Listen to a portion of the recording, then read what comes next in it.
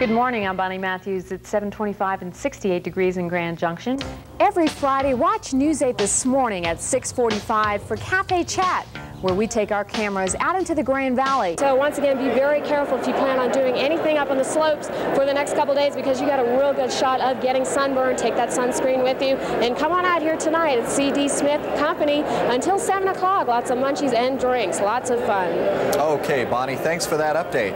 Mrs. Dixon picked up about a dozen of the publications in her Fruitvale neighborhood near this church off E.5 Road. There was a newspaper at almost every house on her block, with the exception of one neighbor, and that neighbor happens to be black. From Western Colorado's news source. Good morning, I'm Bonnie Matthews. It's 6:45 and 68 degrees in Grand Junction. You can look for partly sunny skies today with a chance of thunderstorms, mainly in the higher terrain. Highs will be near 95 degrees. We'll have more weather coming up, but first, here's a look at what's happening. In Montrose, also partly cloudy conditions, temperature of 50 degrees, and winds are calm. Taking a look at our regional satellite map, you can see some of the cloud cover that is heading our way. Right now, it's just a little bit of high, thin cloud cover, but that's probably going to increase as the day progresses. What's causing it is a little bit of a storm system coming in from the Gulf, bringing lots of moisture into our area and causing cloud cover. Right now, they're getting a little bit more cloud cover in the east, but we will get some here later on in the west. You are watching KJCT, Western Colorado's news source.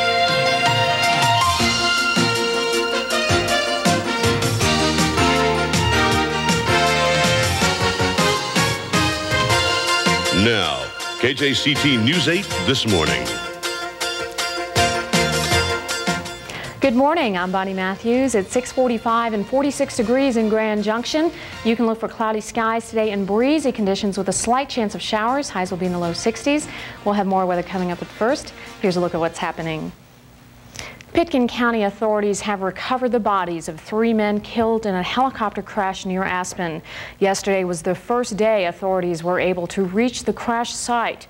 The accident happened last Thursday, but search efforts were delayed by blizzards and avalanche conditions. We do have some warm temperatures to continue throughout the day. We're going to see some temperatures in the 60s here in the West Central Valleys, probably about 62 degrees, and in the northern portion of the state we will see temperatures in the 50s. Low pressure will dominate the area once again tomorrow, which is going to continue to bring precipitation. Once again, we're going to see some rain throughout the rest of the week, as well as some snow showers in the higher terrain. We just have a few adverse driving conditions to report. Rabbit Ears Pass, Red Mountain Pass. If you're driving down any of those roads, make sure you have chains on your tires or adequate snow tires. Call 245-8800 to get the latest update on road conditions, and it is going to be nasty tonight if you plan on driving in the higher terrain at all. 55 to 65 throughout the rest of the west. Showers in the forecast. Snow advisories in effect once again from noon until probably tonight, some of them until tomorrow morning. Temperatures today between 40 and 55, and in the east partly cloudy, 55 to 65 degree temperatures. On a lighter note, Martell Daniels, she was pregnant when she was shot. She had a baby girl today, and as far as we know, both mother and daughter are doing fine.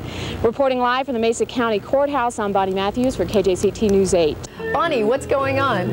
Chris, right now we're having a great time. The country western band Western Pleasure is gearing up for tonight's street dance, which started about 15 minutes ago and will extend to about 7:30 this evening. It's going to be another beautiful day in Grand Junction. Right now we do have clear skies. Temperature is already up to 41 degrees. Humidity is only 53%. Winds are out of the southeast at 11 miles per hour. Barometers 30.13 and rising. Montrose is also reporting clear skies. Temperature 33 and winds are calm. Once again, high pressure is dominating most of the western portion of the United States, but you can see there is a system coming in from the great northwest, and it will probably be affecting us by late tomorrow afternoon. Just a little bit of high, thin cloud cover over the higher terrain. Otherwise, we're going to see mostly sunny skies and unusually warm temperatures for this time of year. That low pressure system and that frontal system will be heading our way by tomorrow, but you can see high pressure is still dominating the Four Corners area. By the time the system reaches our area, we could see some partly cloudy skies by late tomorrow afternoon, and by Friday, we do have a chance of precipitation Friday and Saturday. Sunday, it's going to clear up once again. Llama caddies. They don't take any electricity, any fuel, just a lot of water and a leash. I wonder what it costs to rent one of those. If I do rent one, you want to go for a ride on my llama with me? I've never been asked that before. You should ride with us. Why walk? Just get on the thing and take your clubs. Sounds like fun, Kirby. Yeah. We'll be right back.